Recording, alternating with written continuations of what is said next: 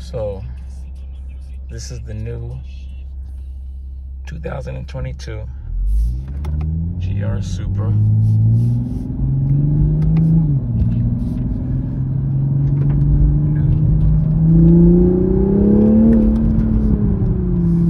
It's in sport mode, of course. I'm still breaking it in. It only has like 300 miles on it.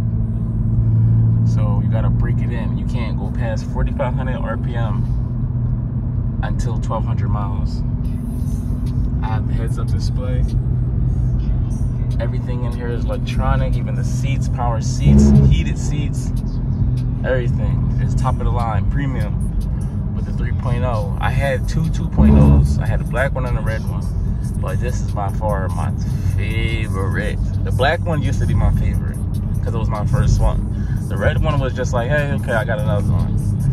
That was more like a business type thing. This is also a business vehicle, but this is by far my favorite. I love this thing. It's only 300 miles on it. I got it when it was at 7 miles. So I put about a good 300 miles on it. 310 miles on it. And I'm in love with this thing. I get plenty of stares because of the yellow. People turn around and be like, yo. I be seeing people break their necks. And it's a compliment. My favorite part are when the kids point and they be like, yo, that joint hot. Yeah, I know. You know how many people on the first night I got it pulled up next to me? And you lucky, I'd be reaching for my hammer. So when you pull up next to me, you gotta be very, very careful how you pull up next to me, because I'll air you just off of suspicion. But I'm in sport mode. The exhaust flap is open for the right side, which is the passenger side.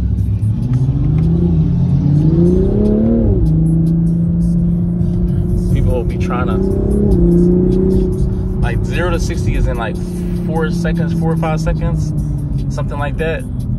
I don't want to get the numbers mixed up with the 2.0's that I had, but this by far is my favorite. It's a little dirty. It rained last night. I need to clean the interior or something.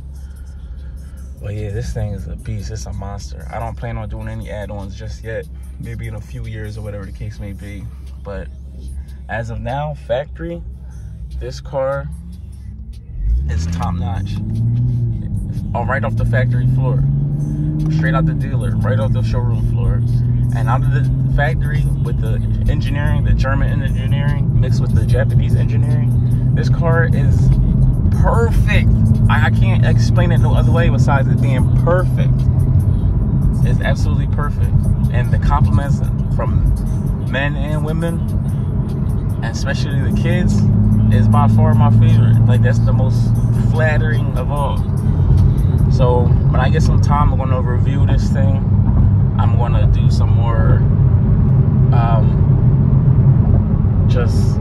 and I hate using the camera while I'm driving, but I'm just gonna do some more in-depth reviewing and just showing what this thing is capable of and how well it performs, and just my favorites.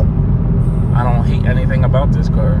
There's nothing that I hate about it. I've taken the 2.0's, the black one I took from all the way down to Florida, and I drove it all the way back up. No problems. And this is just a great car. It's a great feeling. Sport mode is amazing. It's fun. And those crackling sounds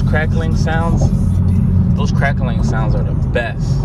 Like second gear, third gear at the top end. Most of the power comes in at the top end. But I can't get up to the top end yet. I'm not supposed to. I'm still breaking the car in. So once I break the car in and it's past 1,200 miles, I'll really test it. Until then, just stay tuned. Subscribe, like.